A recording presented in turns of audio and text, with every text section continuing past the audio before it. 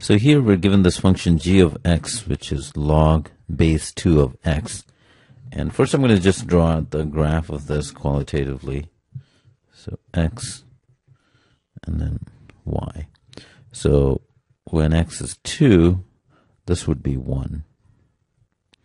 So somewhere here. When x is 1, this would be 0. And then as we go to values less than 1, it's going to become negative. Something like that. And then as we increase x, it will increase.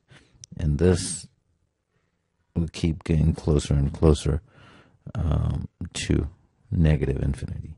So here, if I look at the choices here, the domain is 0 to infinity, and that's including zeros. Actually, 0 is not part of the domain because it's undefined when x is 0. So 1 is out. 2 is, the range is minus infinity to infinity, which it is because it's going to minus infinity here.